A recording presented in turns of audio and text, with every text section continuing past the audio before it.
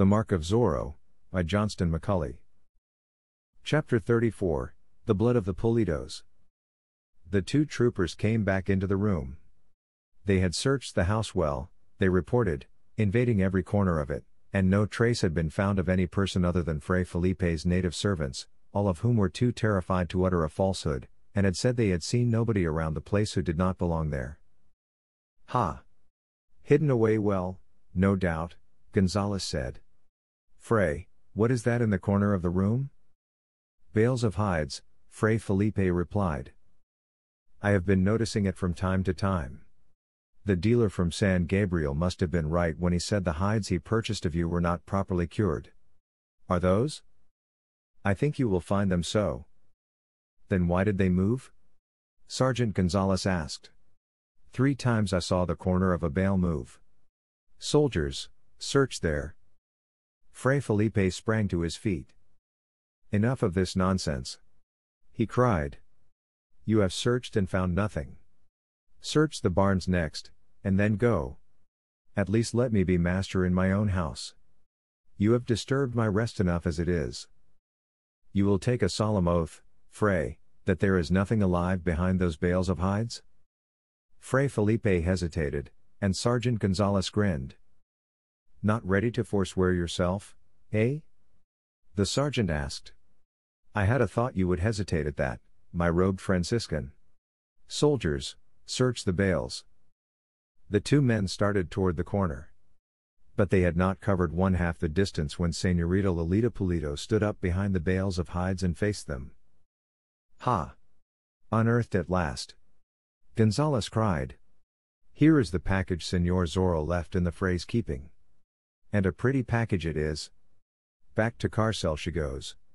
And this escape will but make her final sentence the greater."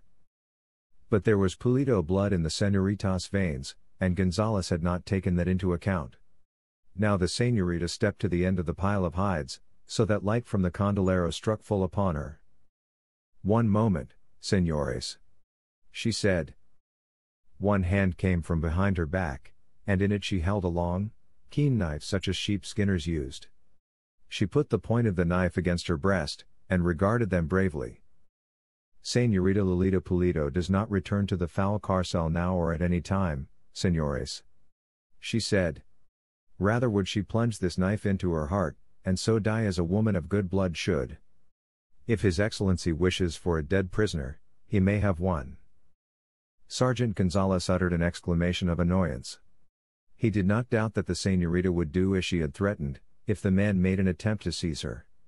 And while he might have ordered the attempt in the case of an ordinary prisoner, he did not feel sure that the governor would say he had done right if he ordered it now. After all, Señorita Pulido was the daughter of a Don, and her self-inflicted death might cause trouble for His Excellency. It might prove the spark to the powder magazine. "Señorita, the person who takes his or her own life risks eternal damnation," the sergeant said. "Ask this Fray if it is not so. You are only under arrest, not convicted and sentenced. If you are innocent, no doubt you soon will be set at liberty." "It is no time for lying speeches, señor," the girl replied. "I realize the circumstances only too well. I have said that I will not return to Carcel, and I meant it, and mean it now. One step toward me, and I take my own life." "Señorita," Fray Felipe began. "It is useless for you to attempt to prevent me, good Fray," she interrupted.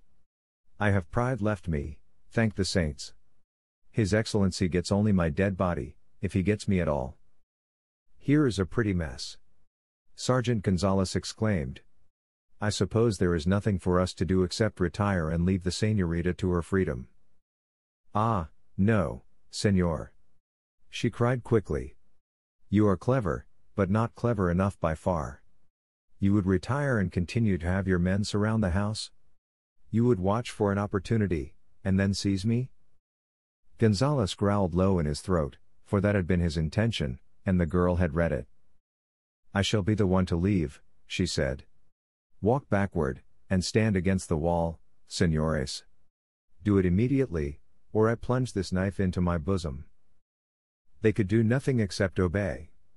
The soldiers looked to the sergeant for instructions, and the sergeant was afraid to risk the señorita's death, knowing it would call down upon his head the wrath of the governor, who would say that he had bungled. Perhaps, after all, it would be better to let the girl leave the house. She might be captured afterward, for surely a girl could not escape the troopers. She watched them closely as she darted across the room to the door. The knife was still held at her breast. "Fray Felipe, you wish to go with me?" she asked. "You may be punished if you remain." "Yet I must remain, señorita. I could not run away. May the saints protect you." She faced Gonzales and the soldiers once more. "I am going through this door," she said. "You will remain in this room. There are troopers outside, of course, and they will try to stop me. I shall tell them that I have your permission to leave. If they call and ask you, you are to say that it is so? And if I do not? Then I use the knife, señor." She opened the door, turned her head for an instant and glanced out. "I trust that your horse is an excellent one, señor, for I intend to use it," she told the sergeant. She darted suddenly through the door, and slammed it shut behind her. "After her!" Gonzales cried. I looked into her eyes. "She will not use the knife, she fears it." He hurled himself across the room, the two soldiers with him. But Fray Felipe had been passive long enough. He went into action now. He did not stop to consider the consequences.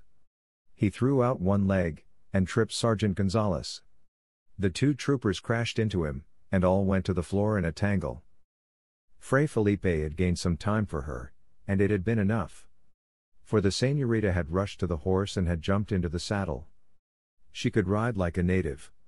Her tiny feet did not reach halfway to the sergeant's stirrups, but she thought nothing of that. She wheeled the horse's head, kicked at his sides as a trooper rushed around the corner of the house. A pistol ball whistled past her head. She bent lower over the horse's neck, and rode. Now a cursing Sergeant Gonzales was on the veranda, shouting for his men to get to horse and follow her. The tricky moon was behind a bank of clouds again. They could not tell the direction the señorita was taking except by listening for the sounds of the horse's hoofs. And they had to stop to do that, and if they stopped they lost time and distance.